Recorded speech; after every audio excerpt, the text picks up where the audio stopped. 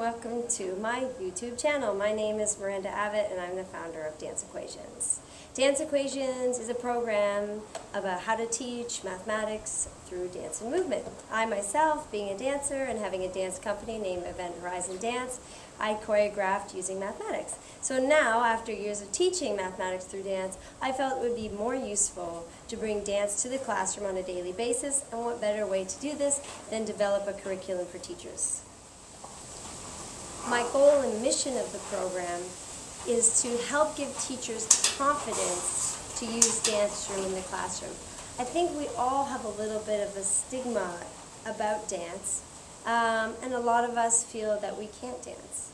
In fact, the best way to introduce dance is through creative movement and allowing the students to find and generate their own movement for themselves. And that is absolutely something a teacher can do.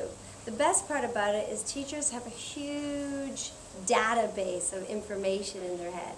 They're used to teaching a spectrum of curriculum. And this can be pulled on in a dance lesson. So all these themes and ideas we can utilize within a dance lesson. Dance is a universal form of expression. So what are we really trying to do with dance? Are we trying to point our toe perfectly? Or are we trying to tell a story? I think we all can tell a story with our body. We know when we're happy, we know when we're sad. And so I'm trying to bring dance to the classroom in that way. What I am inspired about is mathematics, science, philosophy. I think that it adds a true abstract thinker to imagine particles hundreds of years before they're provable. I think it's amazing the concept of string theory and other theories that we might not be able to prove, but using our math and our thoughts and our ideas, we come up with the story of our existence.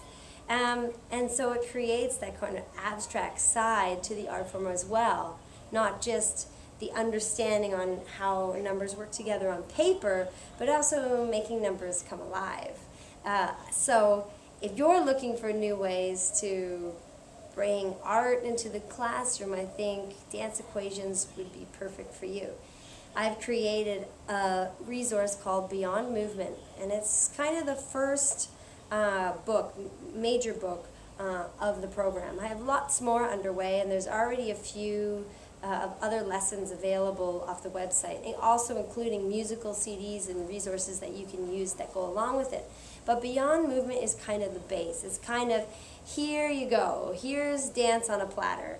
How are you going to do it? How, without having dance training, are you going to come in and understand dance and the four elements of dance: space, time, force, and body? These are all things that we can understand. So these are all things that you can use to teach math in your classroom. So I'd like to say thank you very much, and I'm here waiting for you to ask me a million questions. Have a great day.